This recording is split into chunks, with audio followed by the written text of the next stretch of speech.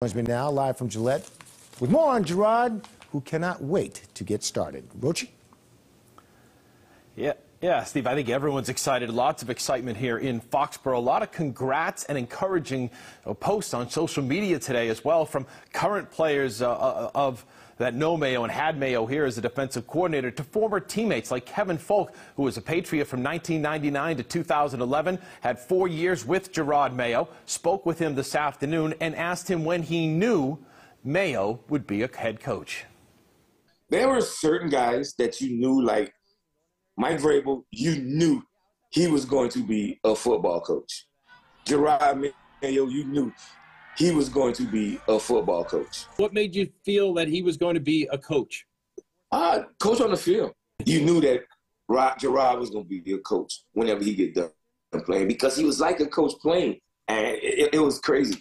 How difficult do you think will it be to replace or be the next guy after Bill Belichick?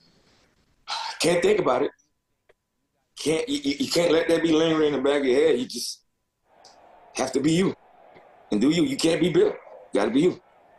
And I think he understands that. I think he knows that. Yeah, and I think he does know that, Stephen. One thing you and I have seen over the 30-plus years of covering this Patriots team is almost like Kevin Faulk. You could tell in the locker room, you could tell on the field, guys that were going to be head coaches. You could just see it. And Jerod Mayo was one of those guys, along with Mike Vrabel and others. He demands respect. There's no question about that, Danny. And I will say this. Mayo's going to coach with a lot of love in his heart, but sometimes it's going to be tough love. Dave and Lisa, back to you.